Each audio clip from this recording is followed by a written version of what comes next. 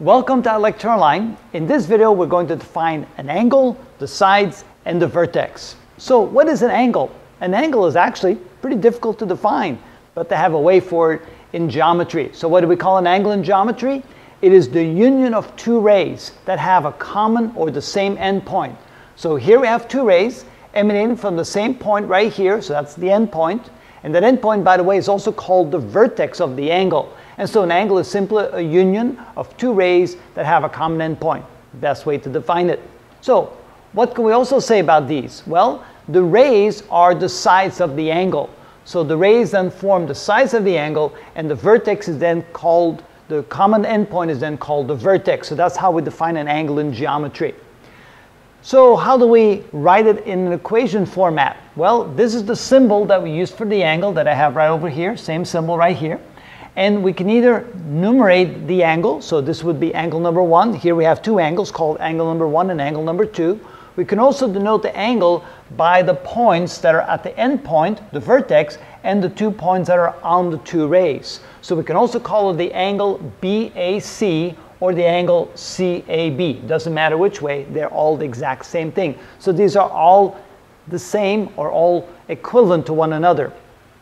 With angles, we can also call all the points outside the angle is called the exterior of the angle, and all the points defined by the two rays between the two rays is called the interior of the angle.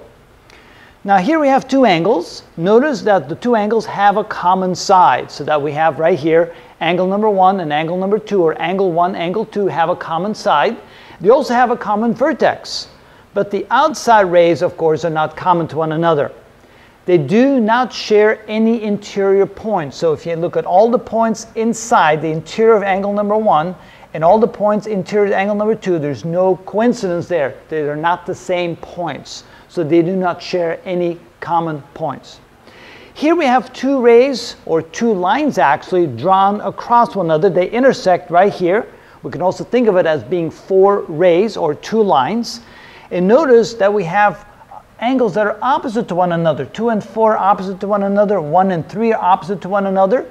And you can see that the rays that make angle 3 and the rays that make angle 1 are opposite rays. The rays that make angle 2 and the rays that make angle 4 are opposite rays. So therefore, we call them vertical angles. So 1 and 3 are considered vertical angles. 2 and 4 are considered vertical angles. And we can say so because their sides form opposite rays. So now we have a good definition for angle, a good definition for the sides of the angle, a good definition for the vertex, and we understand now what common sides mean, and we also understand what the vertical angle is, and that we know that the vertical angles are formed because their rays are opposite rays. So a good look at what angles, sides, and vertex is here in geometry.